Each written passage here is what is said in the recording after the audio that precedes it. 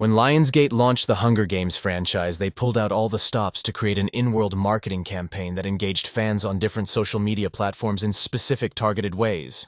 They created an immersive multi-channel narrative based around the capital, which allowed fans to become citizens of Panem. The campaign kicked off with the release of the Mockingjay motion poster.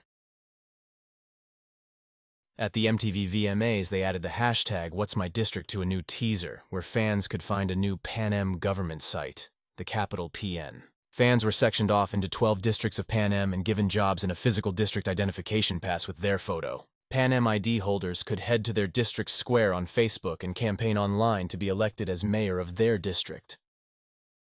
Capital Couture launched on Tumblr as a fashion magazine that mixed in-world storytelling with real-world fashion.